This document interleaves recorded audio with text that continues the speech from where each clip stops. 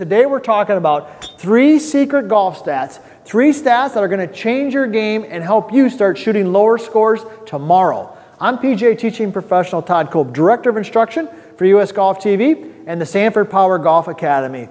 And as a golfer, I love numbers. I know you love numbers. That's what we like about golf. There's a score on the scorecard. It is what it is. We shot what we shot. And a lot of us want to play better golf. And so you're keeping track of some stats, but those stats are not telling the entire story. And today we're going to talk about specifically that. Now, if you haven't already, be sure to subscribe to our channel, right? And be sure to leave a comment. What are the stats you're keeping track of? And do you want to know if I think that stat is of value? Put it in the comments, leave it there. I always answer everything as the best as I can and want to help you play better golf. And you might have something that you could teach me, maybe a stat that you're keeping that's not on the board. So let's dive right into it because we want to start helping you play better golf. So the most common one that we hear in terms of driving is people talk about how many fairways they hit. Well, I'm telling you right now, that's not of importance. What you should be looking at is what I like to call drives that are good enough. So I'm going to write that down. Drives that are good enough. Now, why is that important or why is that different? Well, let's just think of a story here. Let's talk about an example. Golfer A plays around the golf and golfer A hits, let's say, 10 fairways. All right. Golfer B hits 8 fairways. All right, but golfer A, who hit 10 fairways, hit 2 balls off the tee into the water. All right, golfer B only hit 8 fairways, but out of those fairways that he missed, they all were drives that were what we call good enough. They weren't in a hazard, they weren't out of bounds, they were good enough. And what I mean by good enough is they came to rest in a place where the golfer could advance the ball to where they needed to continue on with the hole. So when you look at fairways hit, we're not calculating in the penalty how severe it is for missing a fairway. If one golfer misses the fairway and it's just in the rough by 3 or 4 yards and they can hit the ball in the green, heck, they might end up making a birdie.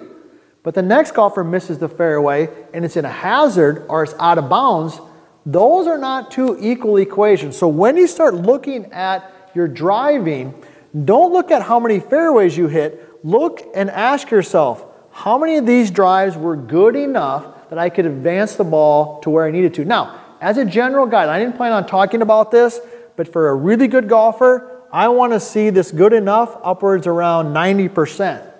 That would be really good.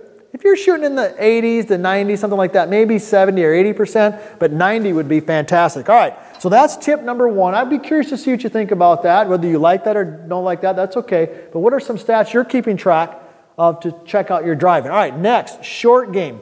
When we look at somebody's short game, what do they typically ask? Well, how many times did you get up and down? As I've said already, that is not telling the whole story. So I'm putting a nice big red X through that. What should you be looking at? Well, once again, I like to make my point by telling a story. So let's say that you miss a green and you chip the ball up there and you don't get the ball up and down, all right? Well, how do we know if the reason we didn't get it up and down was because of maybe poor putting or maybe was it a bad chip shot? How do we know what it is? And if I don't know what it is, then I don't know what to practice because it could be your putting, that's why you're not getting up and down. Or it could be your chipping. So how do you know? Well, here's a stat that you should be keeping track of. What I like to call the average distance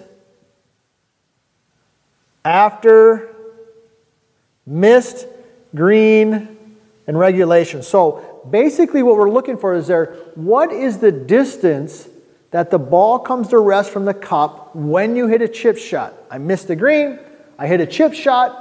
What's the average distance? Now the gold standard for that is 7 feet. All right? Because if your average chip shot finishes 7 feet from the cup, one might have been 10, one might have been 3. Okay, but after you average them all, if it's around 7, 8 feet, if you're not getting up and down, it's not because of your chipping. Right? But if your average chip shot is, let's say, 10, 15 feet from the cup, and you're not getting up and down, It's not because of your putting, it's because you're not a very good chipper.